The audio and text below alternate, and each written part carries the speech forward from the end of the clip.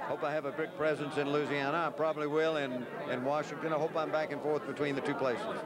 Tonight, his Democratic colleagues from across the state honored him.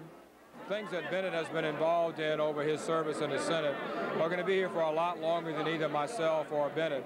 They're real projects. They're going to be here for generations to come. Education, highways, port development.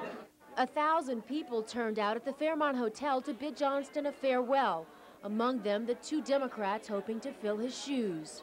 I'm going to fight hard for the people of Louisiana and Washington, to fight hard for the middle-class families and the working poor, people who are really struggling. I've just done such a wide range of things as Attorney General that will put me in good stead to being a United States Senator. The field is a crowded one.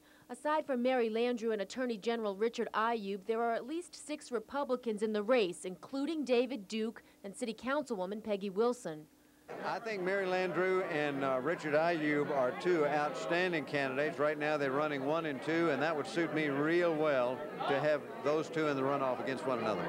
While Senator Johnston was being honored inside for his 32 years of political service, he was being dishonored outside by the group Greenpeace. LAS out of Forest Grove. LAS out of Forest Grove. The environmentalists call the retiring senator a nuclear puppet. I can't believe the Louisiana Democratic Party would honor a man who has done so much damage. I mean, J. Bennett Johnston has done so much damage to poor communities and communities of color with these nuclear policies of his. I haven't heard about that. They're a day late and a dollar short. J. Bennett Johnston will be the first to tell you he is used to controversy.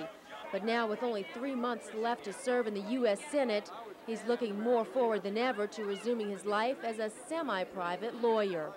Reporting from downtown, Kim Holden, Fox 8 News.